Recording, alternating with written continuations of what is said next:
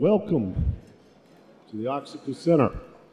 When we talk about new economic thinking, maybe we need a Frank Gehry in our midst.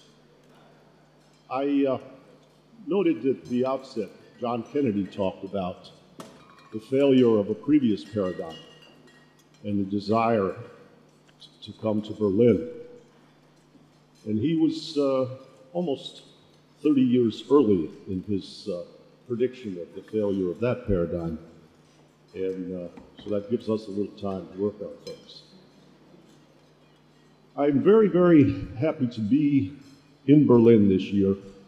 My board and I thought about many different possible locations, but the excitement of being here at a time where there's so much of the architecture in play, when there are so many possibilities for people to start anew.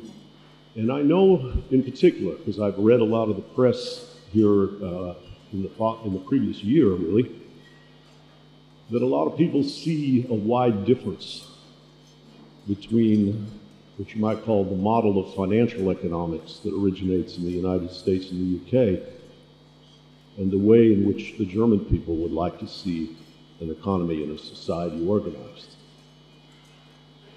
I really believe that INET was formed out of discomfort with that financial system that the Germans and many Europeans express concern about.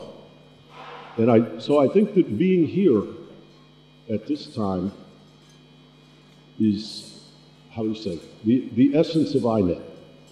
Erasmus once said that true friendship is opposition. And I believe Carlo Yeager, who is somewhere here, at a dinner a couple of nights ago said, I really, really disagree with one of my best friends, and we fight continuously. But I know we are partners. We are partners in the search for understanding. And it's in that spirit that the liveliness of the debate, first of all, should be centered in Berlin because of the importance of Germany. And as we seek to enlarge our community, I feel very, very grateful that we could do this conference here with the inspiration and support of the Mercator Foundation and our traditional partners at CG. There's one other development that's what I would call a real, how do you say, source of inspiration to me. About an hour ago, I walked over in the Adlan Hotel, and in the last 3 weeks, they organized a youthful group we call the Young Scholars Initiative Commons. And they're up over my shoulder right now. They have over 300 people registered. Many of our speakers will get a chance to go and visit with them. And the music that you heard me start the conference with, and I never do these things randomly, was the song from a very young group called Arcade Fire, called, appropriately, We're Ready to Start. And the lyrics are that all the kids have always known that the emperor wears no clothes, but they bow down to them anyway because it's better than being alone. I think that INET's purpose is to form a community so that those young people who we will pass the baton to, who someday will inhabit this room when my daughter, who was born on the 20th of March, is in that room, I want those people to feel a community. I want those people to have the courage to follow their creativity at this time when it is so evident that many of our practices in economics, many of our procedures have been found wanting. I think there's a old adage, I think it was first in The Little Prince by Antoine Saint-Exupéry, where he said it's a secret that is only with the heart that one can rightly see.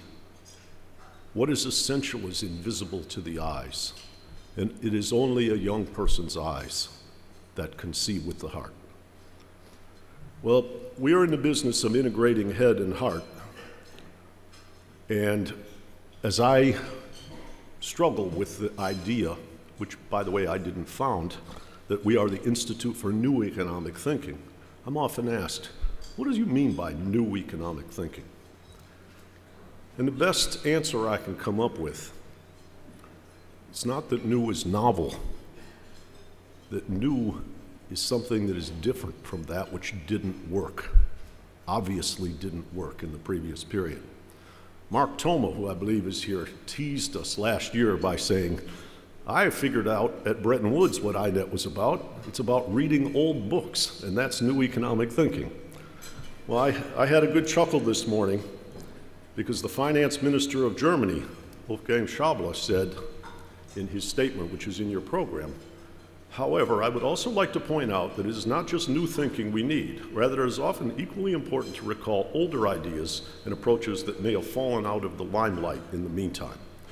So Wolfgang Schäuble is a candidate for new economic thinker, and I'm grateful for the blessings that he gave us. Maybe we should change the name to the Institute for Sound Economic Thinking, but I think we have work to do before we can call it that.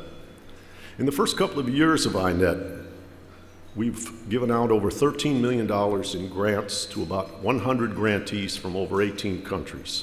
We have an advisory board of about 42 people, and as you know, this is our third annual conference. We've struck it out very hard and made a big push to increase the viability and reintroduction of the history of economic thought and economic history into the curriculum.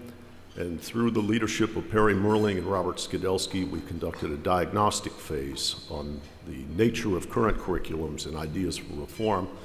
And I know that Wendy Carlin from our advisory board is looking forward, particularly through the INET at Oxford program, of building that in the next dimension with the help of our advisory board.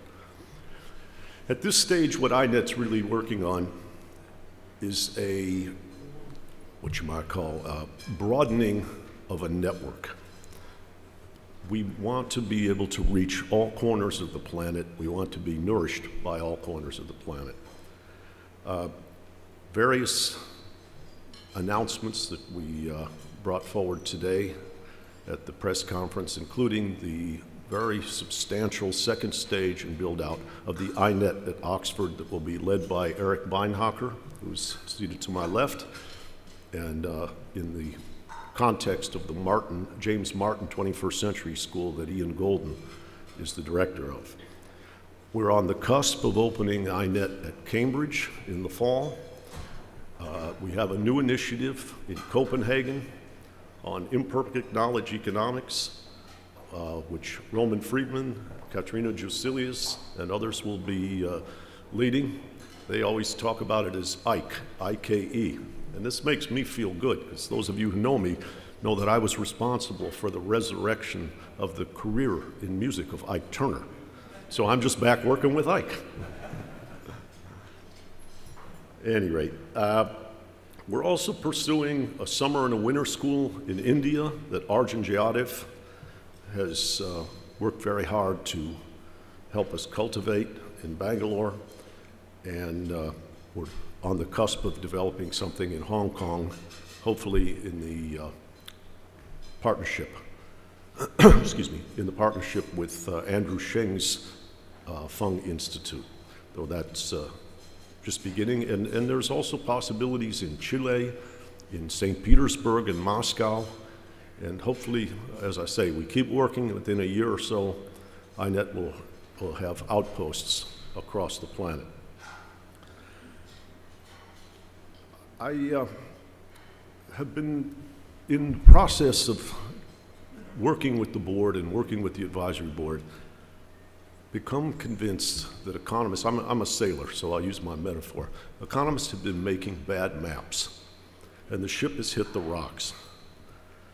And so I've tried to examine what we might call the siren songs of temptation, to use Odysseus as my model, and look at the kinds of influences that have taken economics off course, and to therefore understand what we can do that is corrective. I think there are really three areas that I'll touch on, two of them briefly. One of them is the attraction to power and influence. Reinhold Niebuhr, the theologian, once said that the physical sciences gained their freedom when they overcame traditionalism based on ignorance. But the traditionalism which social science face is based upon the economic interests of the dominant social class trying to maintain their special privilege in society.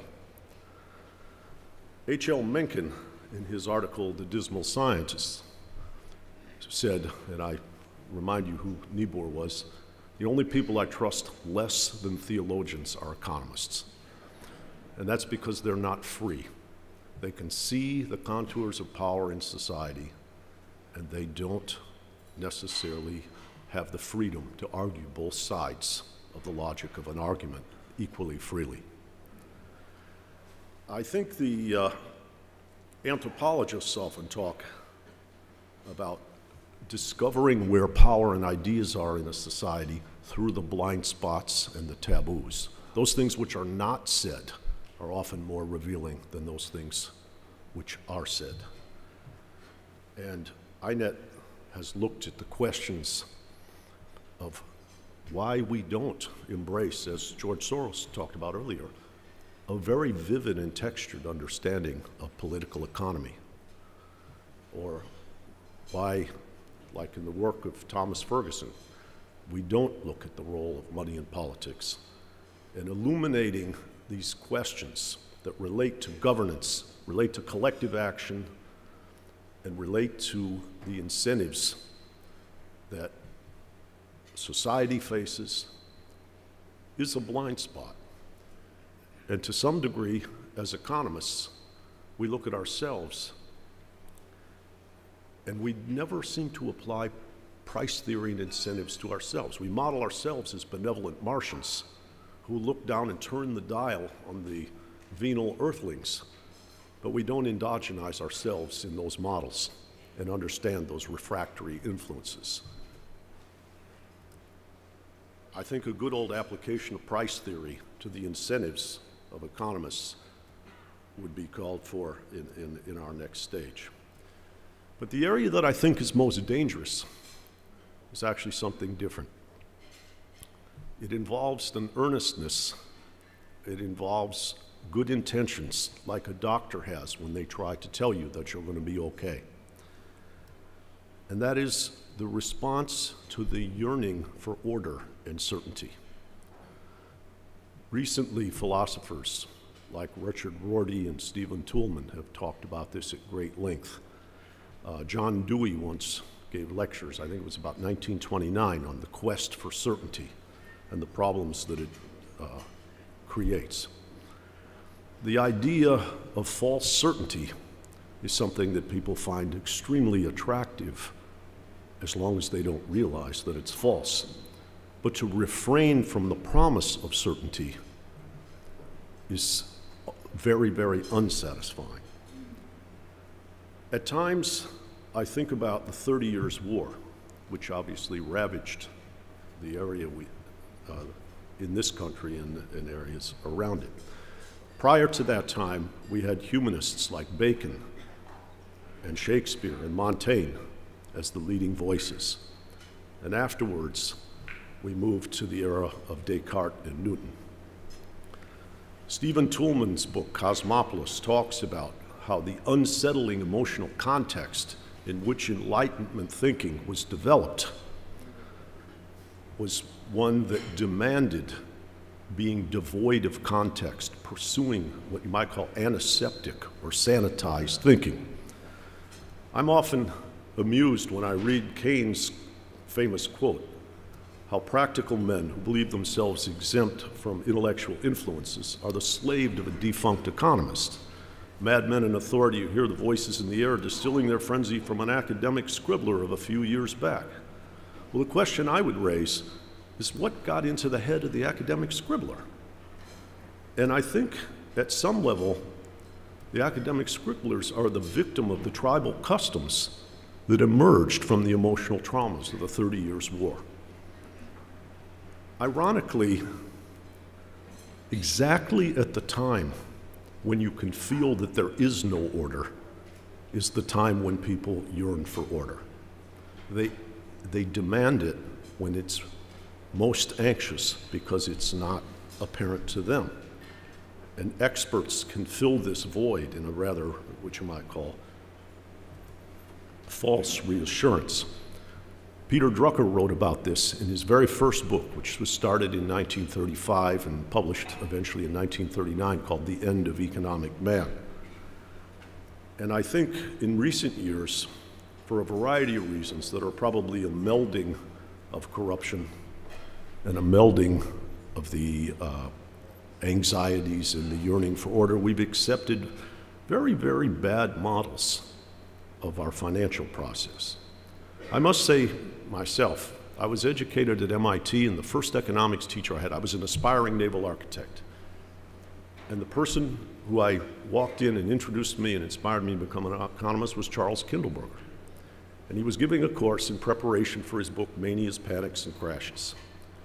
So for me to see equilibrium financial theory, where essentially economists create certainty or a certainty equivalent.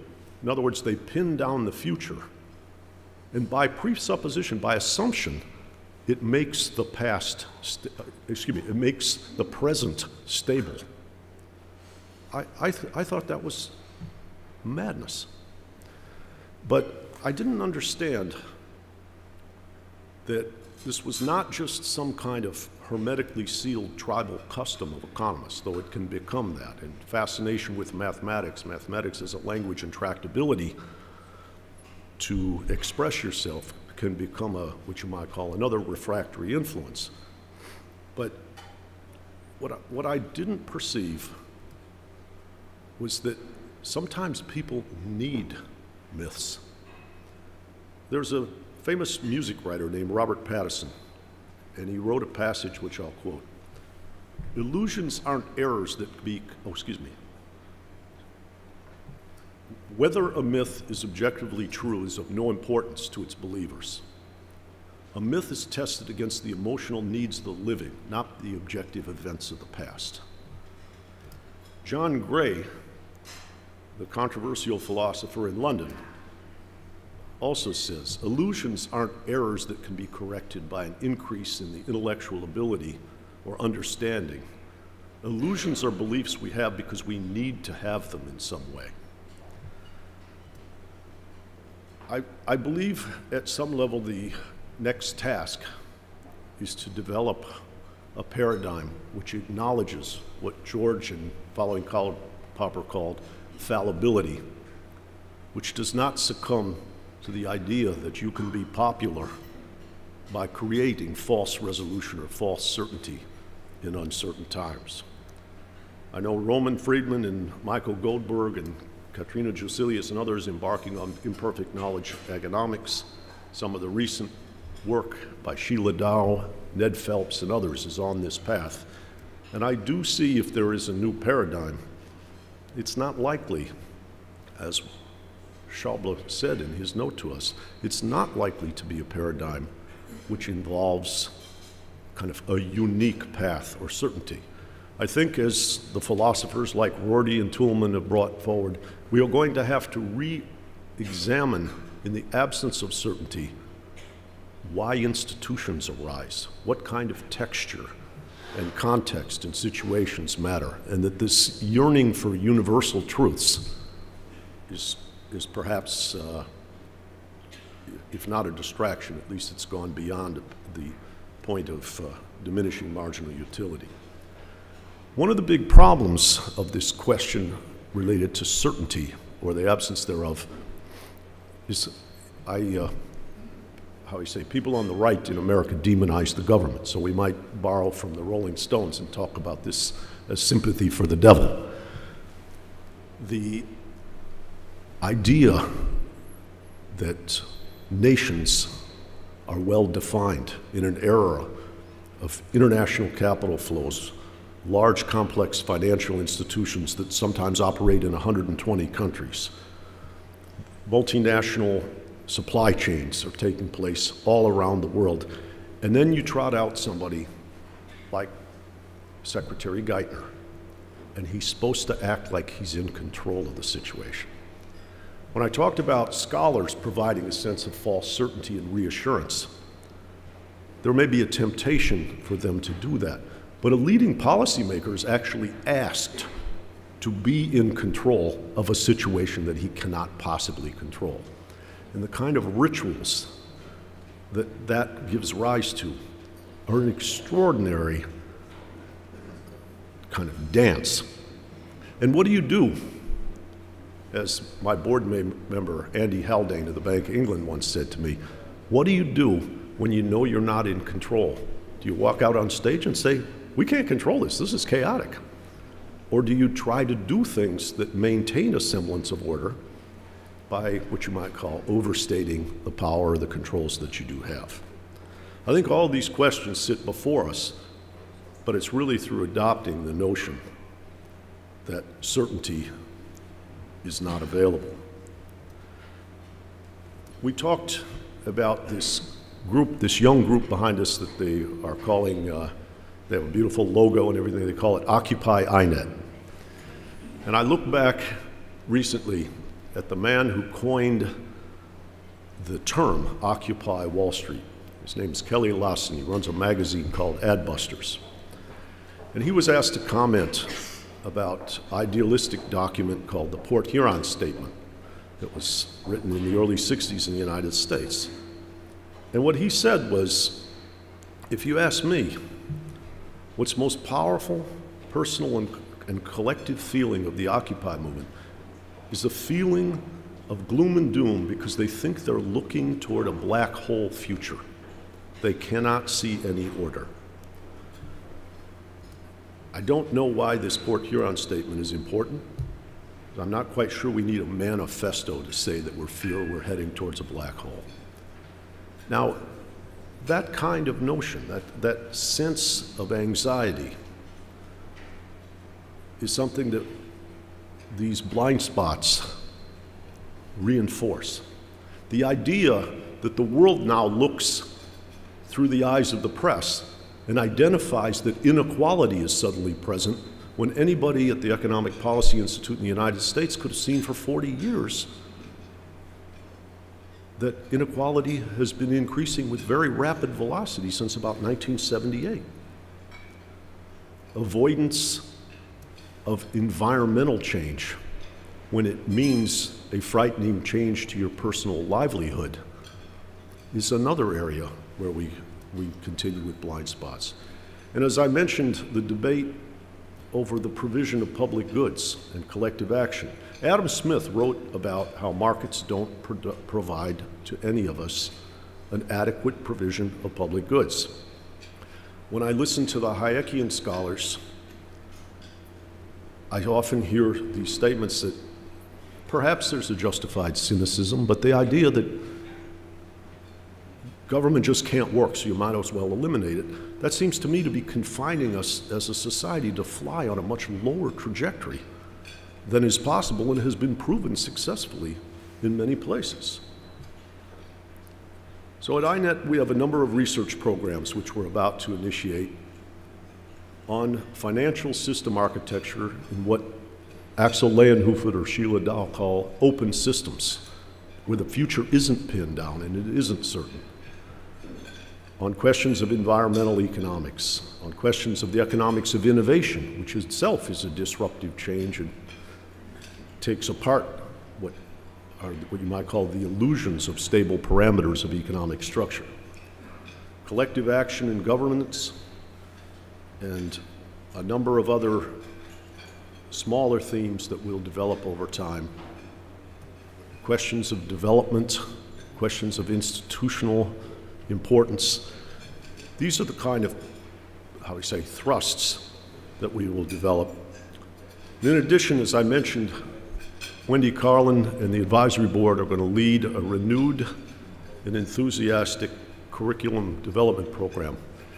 Most of you have now read or known that at Harvard, as a reaction to the Occupy movement, there was a disruption about their fundamental economics course. And I hope that INET can become a repository for alternative views of how to organize your economics course or other textbooks. I know Yanis Varoufakis is here there and has a very interesting textbook with Joseph Halevi and another author. Wendy Carlin has an interesting heterodox textbook which I think is being revised. I think we have some affirmative examples in our midst.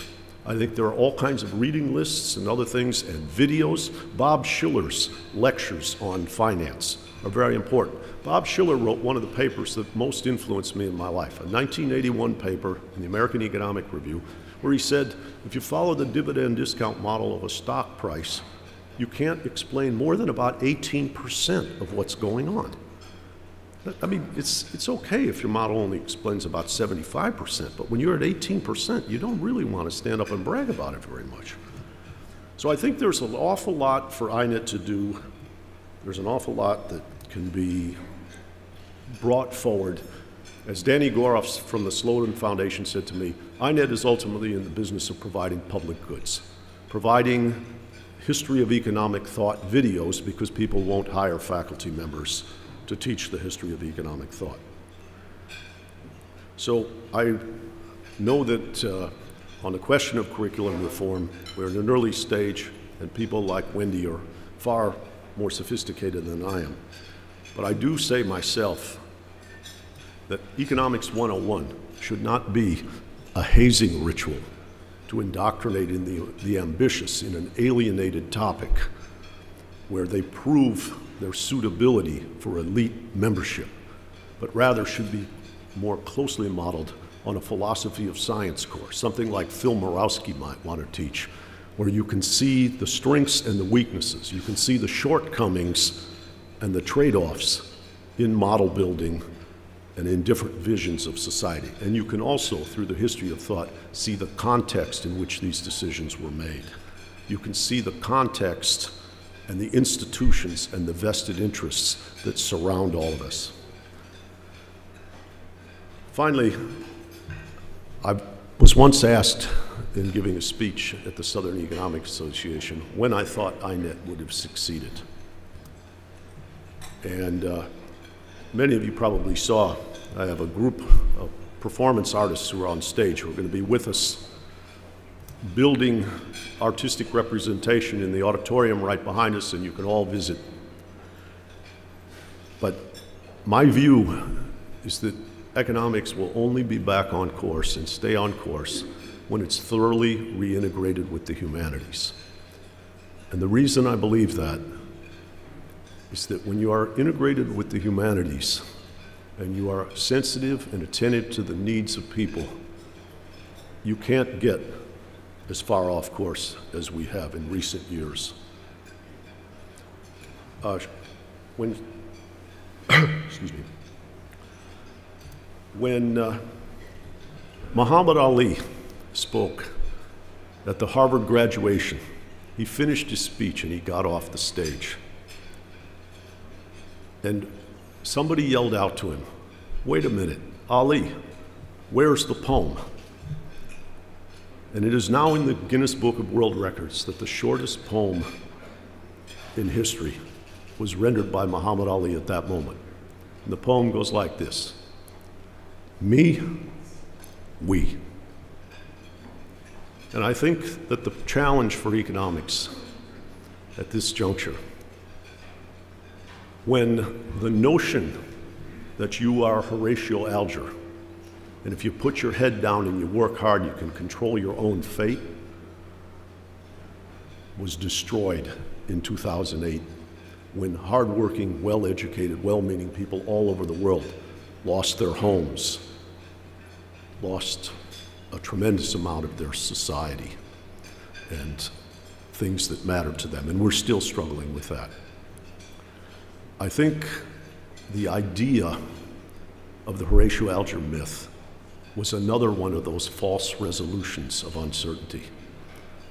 And to know in our modeling that people matter to each other, to reinvestigate through psychology how people matter to each other. And I note that Dennis Snauer and I met yesterday on some very sophisticated work he wants to embark upon in the realm of psychology and its relationship to economics.